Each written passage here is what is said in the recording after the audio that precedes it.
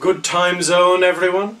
I'm Hog, this is the Dice, and this time we're going to talk about the sea and water. The subject of this Irish folklore video was chosen by my patrons on Patreon. You can help vote to decide what kind of content I make by signing up for as little as $1 a month.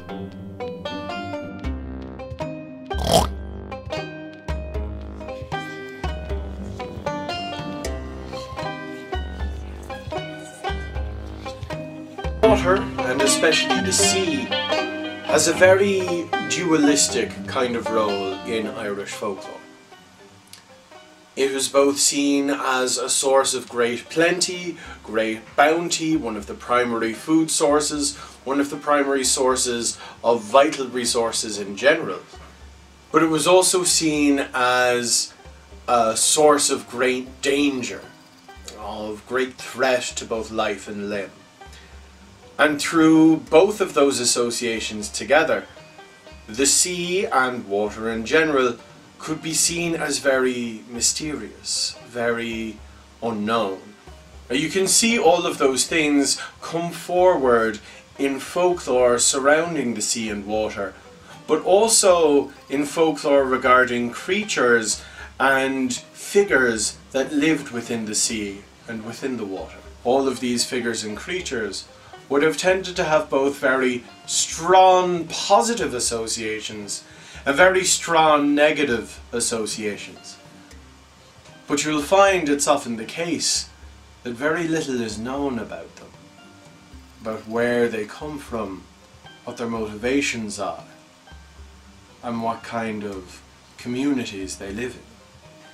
And keeping this duality and this sense of mystery in mind is very important when discussing the relationship between the Irish people and the sea and water in general. Part 1. Fishing and food. For a large part of Ireland's pre-colonial history, most of the population lived either along the coast or along the banks of rivers. Most of the Midlands were heavily forested. As a result of this, Ireland had a very strong seafood culture that didn't really start going into decline until around about the 18th and 19th centuries, when restrictions on fishing and foraging began being imposed. Seaweed was often harvested in coastal areas, and this was seen as kind of a community event. People would go out in droves as a community, and they would all work together harvesting the seaweed. A seaweed had an awful lot of uses. Of course you could eat it, there were varying kinds that people would eat, but it was also used as a fertilizer, it was used as animal feed, it was used for treating various different kinds of illnesses. Even today, when I have like a sore throat or a cough or something like that, or a chest infection, I will make a tea out of a kind of seaweed called carrageen moss, which is a bit like drinking hot snot, but it does work quite well. And seaweed could even be used for making soap and iodine. And the thing is that the gathering of seaweed was usually done on land that was considered to be commonly owned in common. Didn't really require any specialized tools to do. You could get specialized tools for it, of course, but you didn't necessarily need them. So it was a good way for making a little bit of extra money, or even just providing for yourself directly without any major financial investment involved. So it was a good way for even the very poorest people in Ireland to help provide for themselves or feed themselves. There's even a song about this.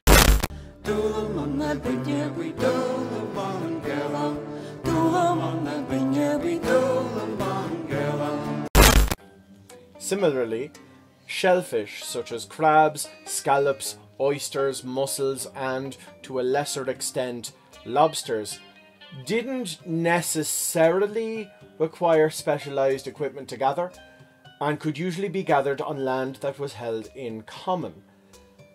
And so, because they weren't difficult or expensive to procure, they made up a significant part of people's diets.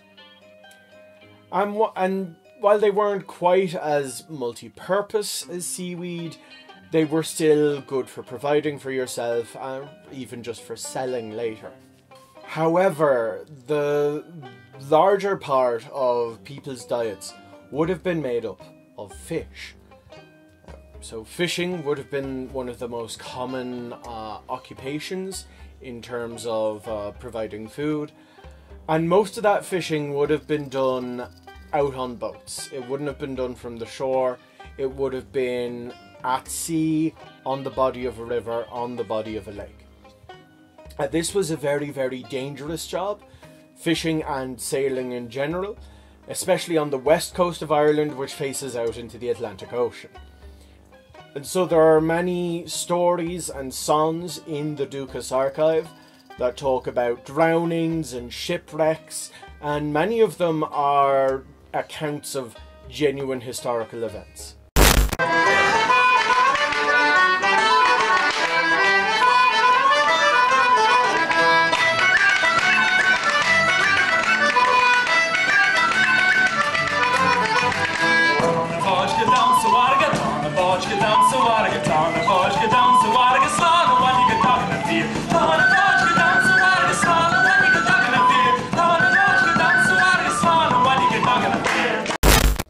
Because fishing and sailing in general were such dangerous occupations, there was a great many superstitions surrounding them.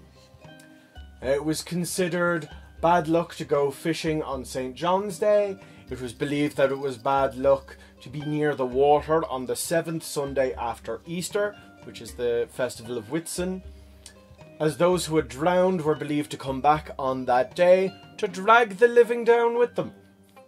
It was considered bad luck to start a voyage after meeting a foxy woman, which I assume means red-haired.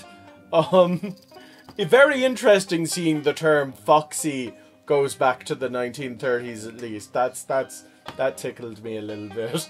Now if you did meet a foxy woman on the day that you were intending to sail, you were supposed to delay the voyage by a couple of days just to avoid incurring that bad luck.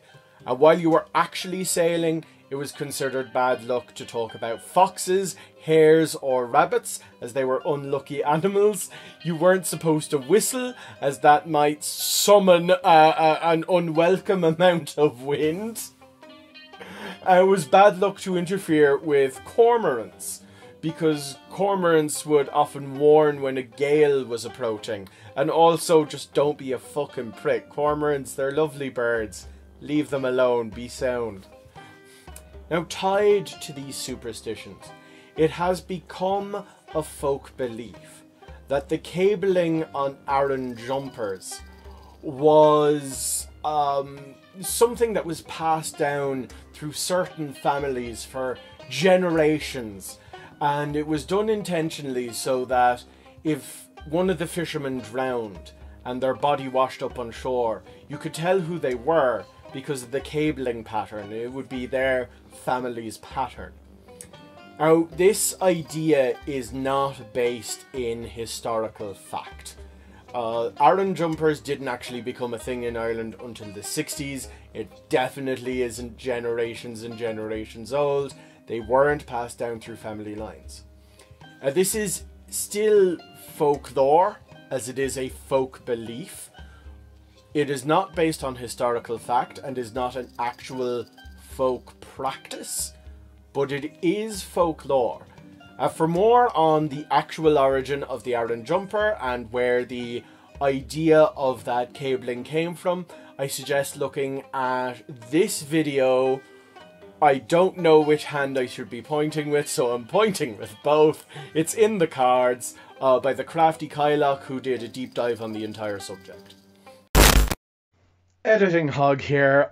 Just wanted to say that YouTube doesn't let you put as many links into the cards as I need to for this, for all the references I want to make. So I've made a playlist instead. All the videos I mention being linked in the cards, they're in the playlist. Now back to our scheduled programming.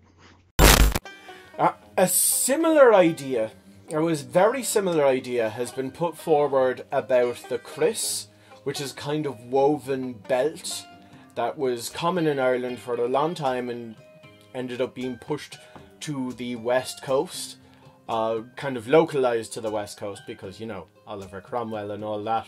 But anyway, yeah, a similar idea that the woven patterns, the colours used would have been passed down through family lines, so drowned fishermen could be recognised. The thing is, I'm finding it hard to trace where this idea actually came from. I can't find an ultimate source for it, and even searching on Dukas for the kris, I'm finding pictures of a picture which is on screen now of someone weaving one, but no real mention of the belt itself. There's a couple of mentions of woven belts, but no real detailed accounts on them, which I think is probably because the fact that we can see a kris being woven in one of the pictures on the archive shows that they were definitely a thing and they're not a comparatively recent invention like the Iron jumper. But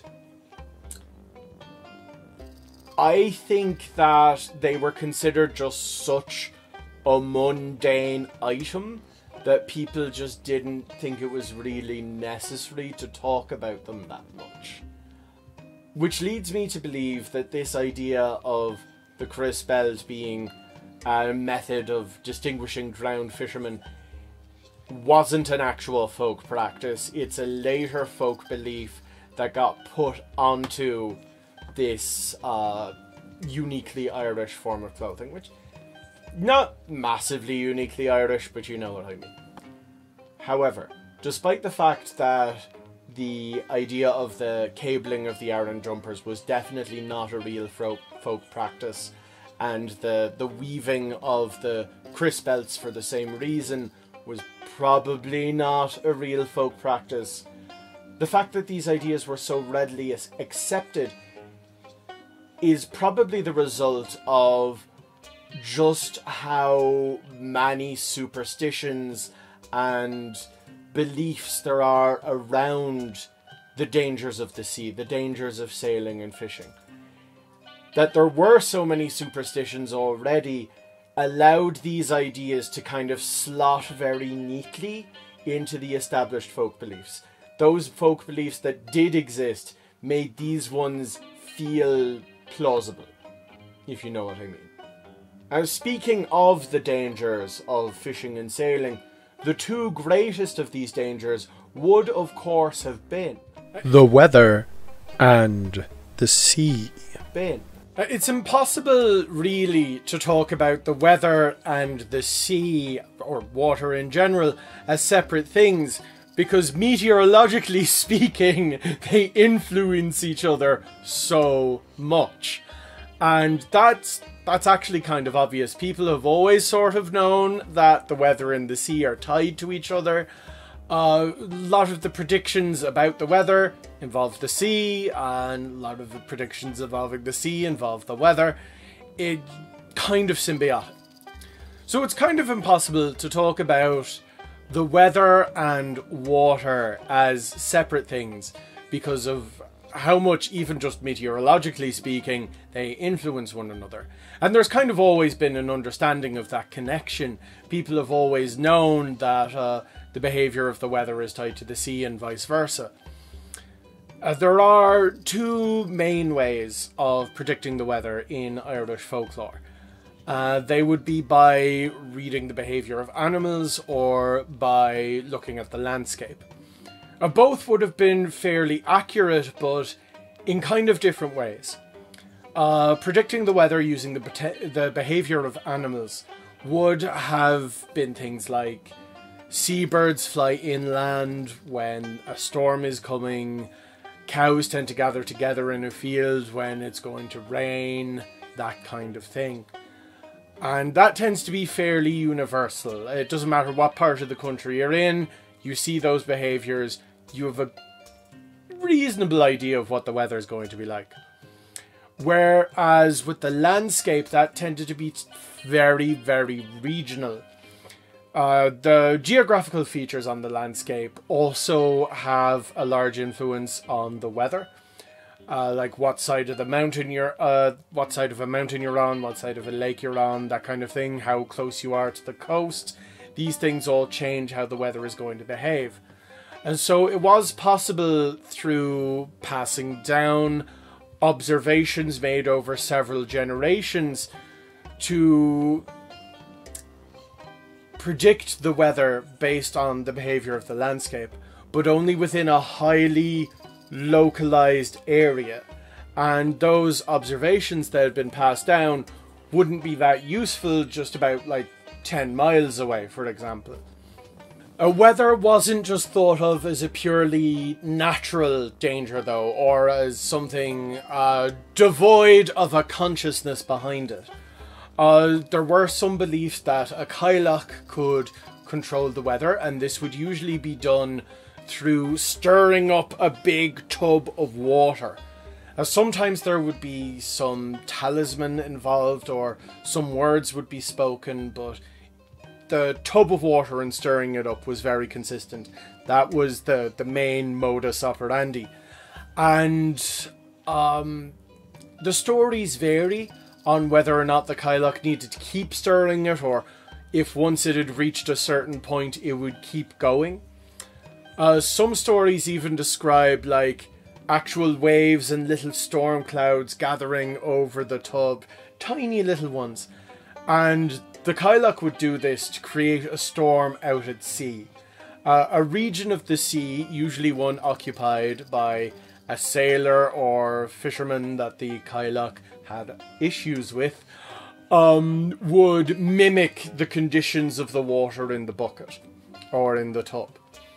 And that would be a Cailleach's way of getting revenge on someone, or just showing that she didn't like someone, or just getting rid of someone inconvenient to her. There were other creatures that were thought to have some measure of control over the weather. Manannán mac Lir and Down were both said to have some measure of control over the weather. As I've said before in the Down video, when storm clouds gathered around Knockfear na Hill, that was supposed to be Down gathering his riders. That was something Down was intentionally doing. And Merrow and the fairies could be connected to the weather as well, quite loosely. Merrow in particular, it's difficult to say whether it was connected to them, because the stories involved, they are definitely people who live beneath the water that are connected to the weather in those stories, but whether or not they could be classified as Merrow is a little bit sketchy. Another interesting thing that I stumbled upon reading about this is the use of the worm knot in altering the weather, whether by dissipating storms or guaranteeing good weather. The worm knot is when you tie 3 knots into a string or a piece of rag, and it's more commonly associated with cures. Cures in both animals and in humans, and especially cures for intestinal ailments. So it's interesting to see this thing that is usually associated with health and disease being applied to the weather, though it's only in a handful of entries that this has been seen, or at least seen by me.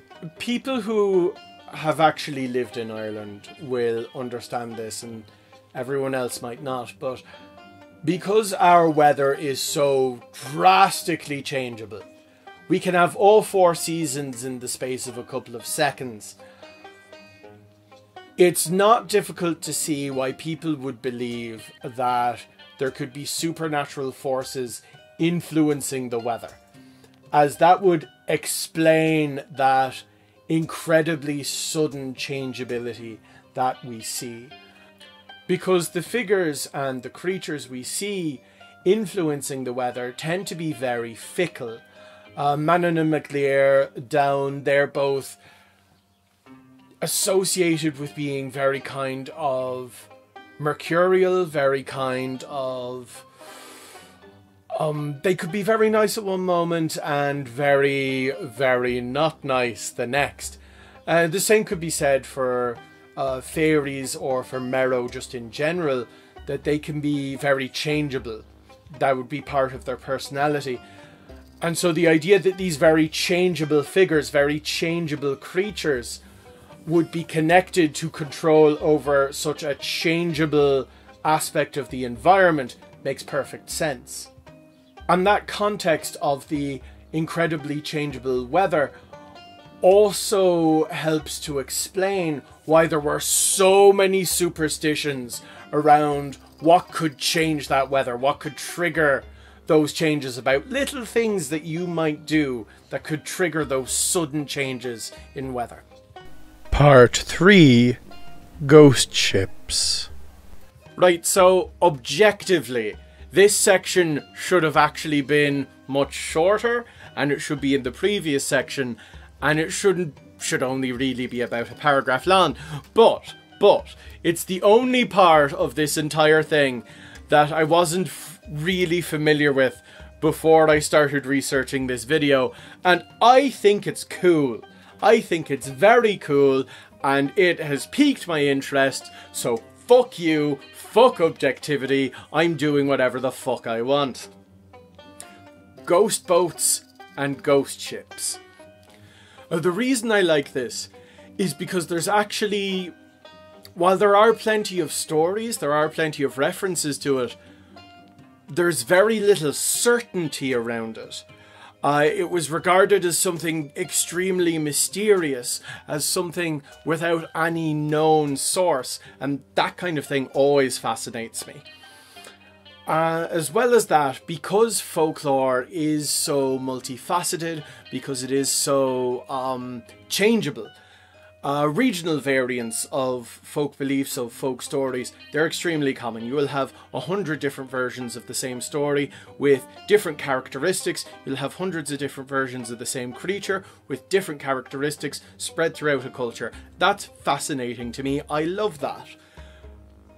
And here, because of its sense of mystery, you can kind of intuit the variety that could have been behind it. Let me explain. So, with the ghost boats, and for clarity's sake, I'm defining the ghost boats as small vessels that could have been crewed by like one person to like 5 people, and the ghost ships as much, much bigger. The ghost boats, they seemed contemporary. They seemed to be the kind of little small fishing vessels that were in use at the time of recording. And what would happen in those stories is that there would be a group of people out on their boats fishing on a lake or fishing on the sea, and suddenly, out of nowhere, this mysterious boat that looks pretty much like the others, but no one recognizes it, no one knows who it belongs to, comes tearing through the group, tearing right through the middle of the group, out the other side, and just sails off into the distance. Sometimes there is no crew, sometimes the crew don't respond to what people are saying to them. After this apparition has passed through the group of fishing boats, everyone is immediately, we need to go back to shore, we need to go back to shore, and then they do, and then there's a massive storm, and anyone who didn't go back to shore drowns. And what I love about it is that this could be a friendly warning. Like, lads, there's going to be a storm, get back to shore now. Given by the crew of the boat, whether visible or invisible.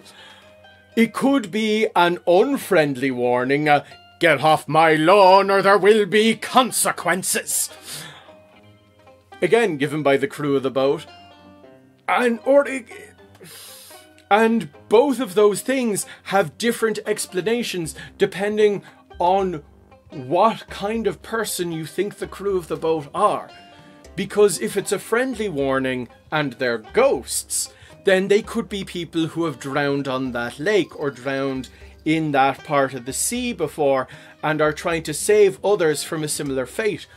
But if they're fairies, that is more likely to be the unfriendly warning. That was more likely to be the "this is my space and you're not allowed here" kind of warning. But there's other ways of looking at it too. Because sometimes this happens at only specific times of year. There's one story where it happens on St. Martin's Day, where you're not supposed to fish. And then in that case, it could be a warning from St. Martin. It could have been St. Martin in that boat.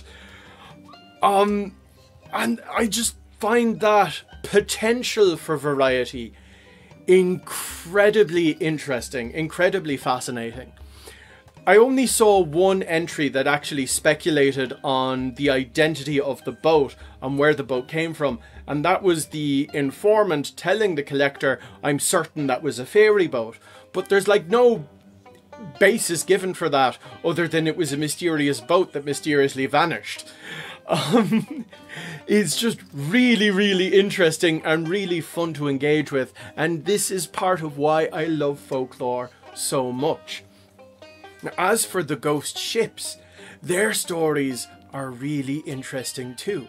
The ghost boats, they seem to have been things that could have been around for a long time, that could have been circulating for a great period of time in the oral tradition, just because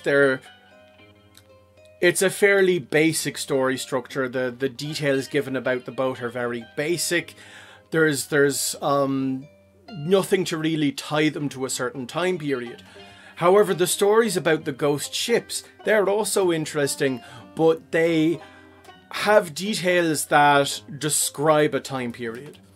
Like, there are two varieties of the ghost ship, and one variety is when they are described as an old-fashioned ship with sails, and another version where they are described as having their engines running. So it would seem that having their engines running would have been the contemporary ship of the time, the ships with engines. But what happens in these stories is that the ship will show up and just loom ominously on the water, and then there will be a terrible disaster. Not even necessarily a disaster at sea. It might be a building on the docks burning down or something like that, but there will be a disaster. In one case, and this is my favorite, it's in one of the ones where the ship had engines that could be heard, that were running. The captain and one of the crew members of the ship get into a lifeboat, come to another ship, and warn them directly with their words that there is a disaster coming and that they should leave. And the people on the ship that's been warned do not leave. And so when their ship goes down and is sinking, the ghost ship turns up again, and the captain shouts down, "Didn't I warn you? Sure, I told you, didn't I?" And I fucking love that. The sheer vindictiveness of that. That's so wonderfully petty. It's just beautiful. Part 4. The Otherworld and Otherworld Creatures. I'm not going to talk too much about water-dwelling otherworld creatures in this video, as I've already done videos on the Dovercoo, on Merrow, and on lake monsters in general. Links to all of those in the cards or in the description. And as for otherworld voyages, I've already done the Voyage of St. Brendan, also link for that video in the cards or in the description, or possibly both. Now, the rest of this video so far has really just been building up the proper context needed to understand this part of the video. We've already established how the sea and water were seen as sources of great plenty. They were the main source of food. They were the main source of economic empowerment for the poor, for the disenfranchised.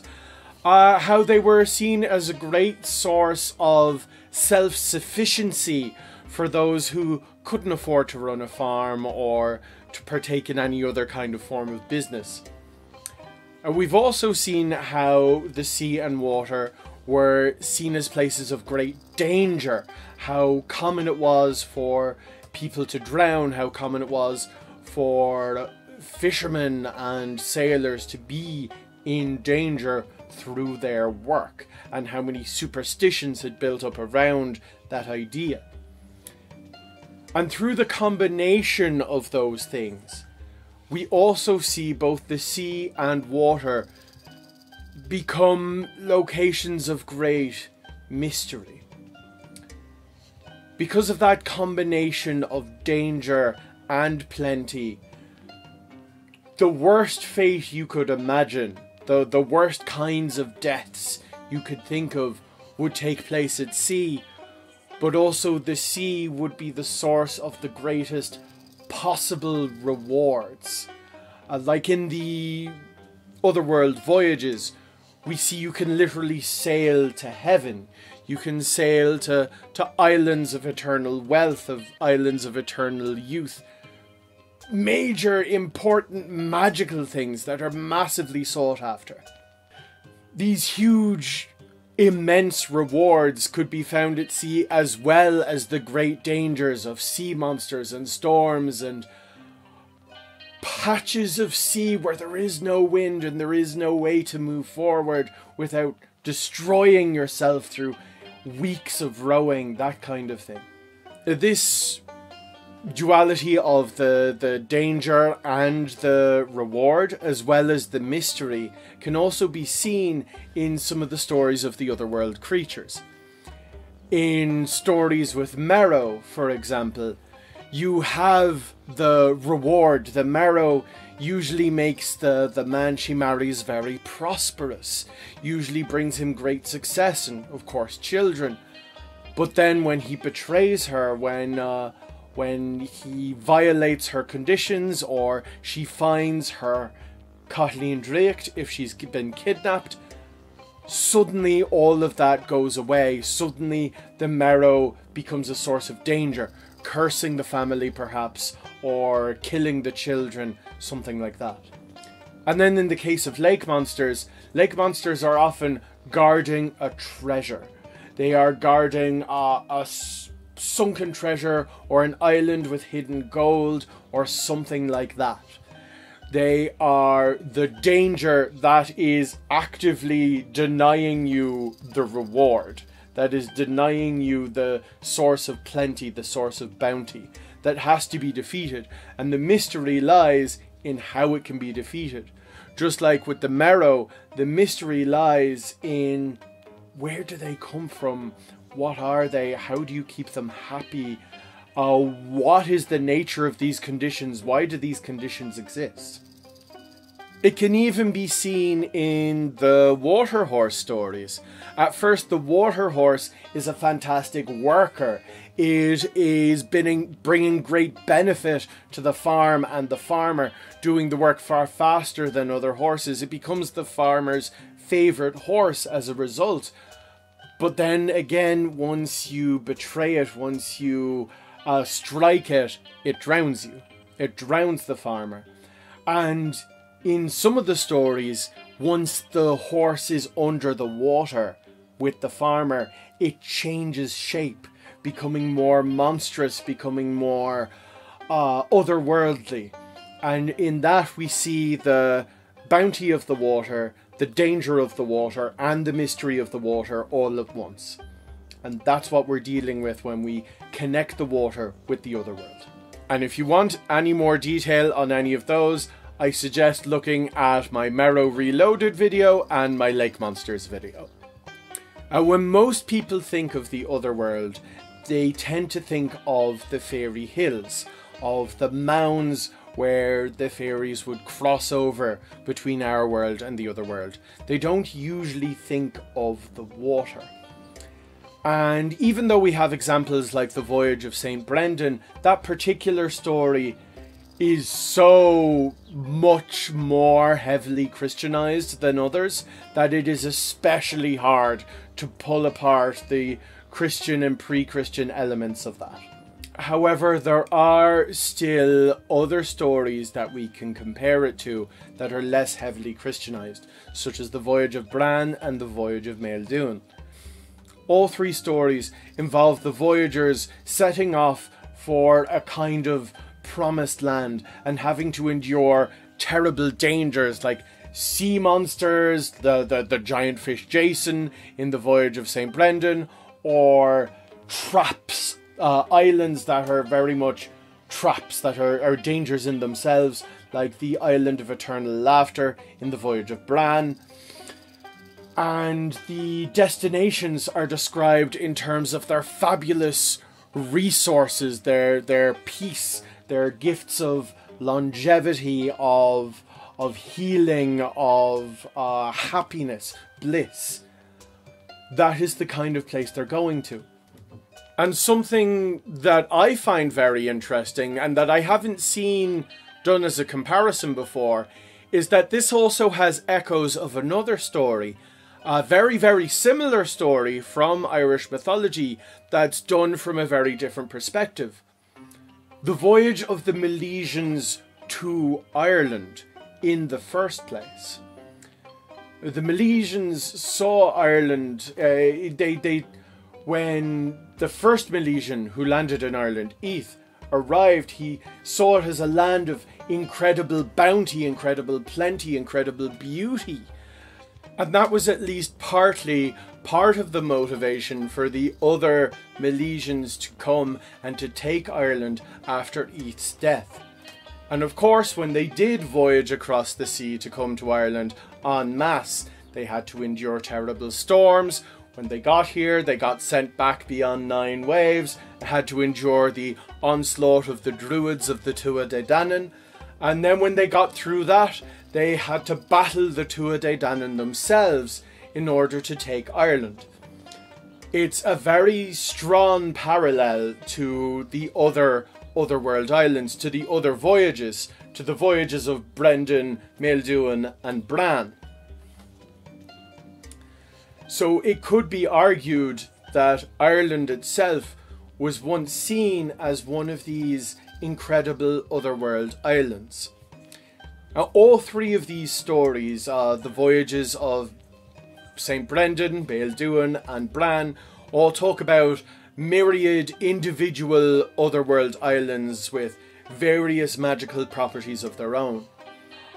And there are, of course, other islands like that in Irish folklore and myth. They're very common. There's High Brasil, of course, the mythical paradise off the west coast of Ireland. There is Tir na Nog, the land of eternal youth. There's Garrett's Island on Lough Ger, where Garro Dearla, who is himself supposed to be half fairy, is lying asleep with many of his soldiers in a cave, waiting for the day where Ireland is at its greatest need to wake up and rescue us all, the King Under the Hill myth. And of course, in other branches of Celtic mythology, not just the Irish ones, we have things like the island of Avalon, these paradise islands, these magical, incredible islands that we could argue Ireland's Celtic ancestors may have once seen Ireland as an example of. That once before the Celts came here, they thought of Ireland as one of these magical, mythical islands. But aside from otherworld islands, we also have these stories of sunken cities, villages and castles that are at the bottoms of lakes or at the bottom of the sea, and they are considered to be located in the otherworld as well. We have Ross O'Donoghue's library at the bottom of Lough Lean. We have numerous examples all over the country of lakes whose origin is supposed to have been there was once a castle there, and then through some misbehavior of the ruling lord or the ruling king, a druid, a wise woman, or a saint placed a curse on the castle, and their well overflowed and flooded and turned into a lake and the castle is still there, with all of its occupants still there, and all of them still alive. We also see this in another version of that story has a servant or a maid forgetting to cover over the well, and then the well overflows and creates the lake. And of course, we even have stories of people visiting these flooded underground castles, towns, cities, and returning to report back on it and reporting on their livestock and how they all keep cows, but the cows eat seaweed and that kind of thing. But the most fascinating and well documented of all of these sunken towns or cities is Kilstefin. There's lots of different ways of spelling Kilstefin, and they all would be pronounced very differently from each other. This is the one I see the most often, so it's the one I'm using. Kilstefin. The best way I can sum up Kilstefin is with the phrase cottagecore Atlantis. It's supposed to be a city located in County Clare. It is sunken underneath either the Atlantic Ocean or in the very mouth of the River Shannon. It has dozens of different backstories of how it sank. That range from it having sunk over 1,000 years ago to only a few hundred years ago. It is said that Kilstefin raises up from the sea once every 7 years, and that anyone who has seen it is either destined to never see it again or to die very soon after. And the descriptions of the city itself vary wildly, from it being filled with golden palaces to it being described as a fairly normal city for the time period in which these stories were collected. Several stories involve people discovering the location of Kilstefin while they were out in their boat fishing on the water, and instead of catching a fish, they pulled up a Sunday roast because their hook had gone down the chimney of someone living in Kilstefin. The inhabitants of Kilstefin are said to be able to visit our world whenever they want. That includes the animals. There are even stories where a man came up from Kilstefin to buy lumber for working on some of the buildings, and had it just, when he had bought it, he had it just thrown into a whirlpool in the middle of the sea. There's a story of a magic cow that visited the town of Lahinch during the famine. The cow came from Kilstefin, and it would come once a week. It had unlimited milk and would stop at all of the houses of the poor so that they could take some of the milk and stave off starvation. There are several stories prophesying the permanent return of Kilstefin that usually involve either a key, and the owner of that key varies wildly from various Christian saints, including Saint Stephen, to Conan Whale of the Fianna, or a sword that needs to be drawn and carried by someone who lives on the surface. These prophecies of Kilstefin's return also vary wildly from being very hopeful and bold and positive to being borderline apocalyptic. Now listen, this script is already 11 pages long. I don't really have time to do a deep dive on Kilstefin. However, if you are interested in learning more about it, patrons get to vote on the subjects of my future videos. However, I do think Kilstefin is the aspect of Irish myth, the aspect of Irish legend that best sums up the relationship in Irish folklore that people had with the sea and with water in general. Because it is seen as a land of great plenty, it is seen as a city where the people are thriving.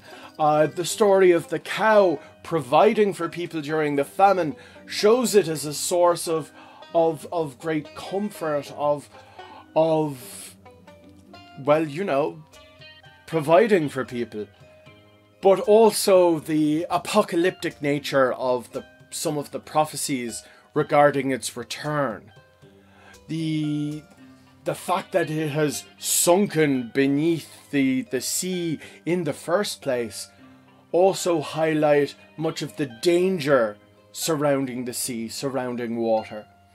And then of course, the fact that we have so many conflicting stories about Kilshtafin, even the origin of the name and exactly what the name would be, because I said there are many different names for Kilshtafin, and not only would they be pronounced different ways, despite being vaguely similar, they would also mean very different things. So we don't have a consistent name, really. We don't have a consistent idea of where it is. We don't have a consistent idea of when it sank. We don't have a consistent idea of who the people are, of what people are related to its return, of what will happen when it returns. That all really highlights the mystery involved as well. So I think Kilshtafin is the best representation in Irish folklore of the relationship that was consistent between the Irish people and water.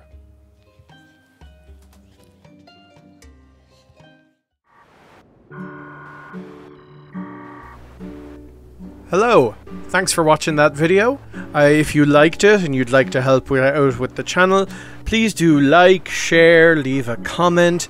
If you'd like a deeper dive on any of the subjects or the subheadings covered in this video, say so in the comments and I'll put it in one of my Patreon polls in future. And of course, if you'd like to vote in any of those polls, you can, of course, join my Patreon.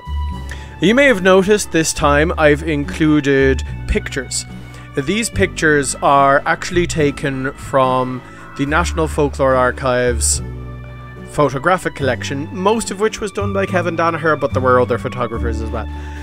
All of that is available on duchas.ie, or most of it anyway. I don't know why I never did this before. I've always known that existed, it just never occurred to me to use it before.